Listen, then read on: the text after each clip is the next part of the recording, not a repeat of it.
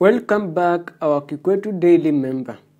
So our today's topic is why Kenyans are questioning about coronavirus attack in Kenya.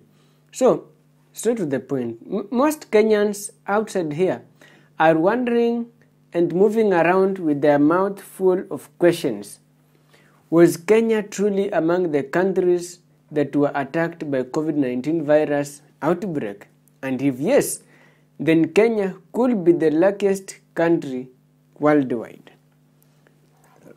Our first question: why were the politicians not observing the COVID-19 rules, the likes of His Excellency Mr. Francis Atwoli? This man held a very huge ceremonial party in his homestead. During this meeting, the attendants had no masks, and also the participants traveled from different countries, yet the government had actually banned the inter-county movements. That's one of the questions that Kenyans have been questioning about. On the second part, a serious question was asked as where was the testing being done? In the consideration that most people feared the COVID-19 testing procedure, which seemed to be irritating, yet the numbers were increasing and decreasing every 24 hours. Number 3, a stupid question was asked by one of the drunkard man, although seemed to have a stupid meaning. He asked, why did the government ban alcohol drinks, yet it was discovered as a disinfectant against the virus?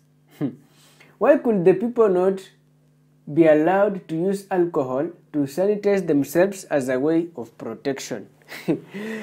This could seem to be a serious joke, but can leave you speechless when asked the answer.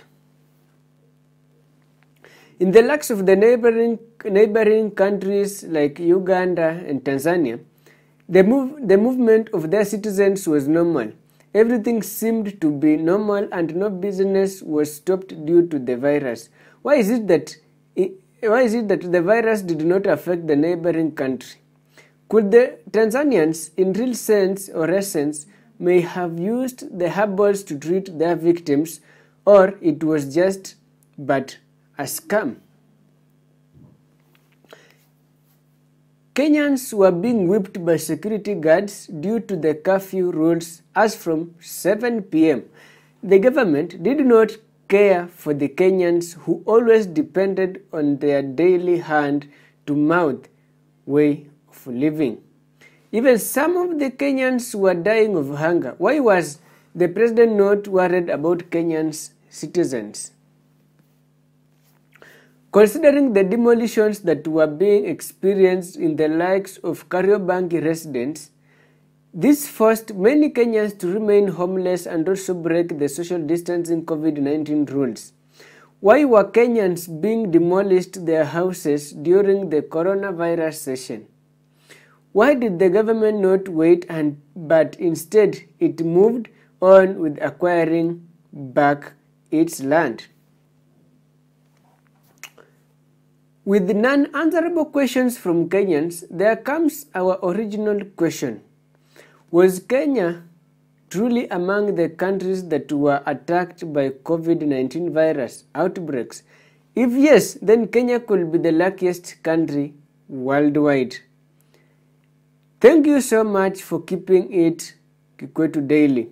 Don't forget to subscribe on our channel for you to be the first one to get our updates whenever we upload them here. Stay safe and always keep the COVID-19 rules. Don't break the rules. Stay safe and sanitize. Thank you.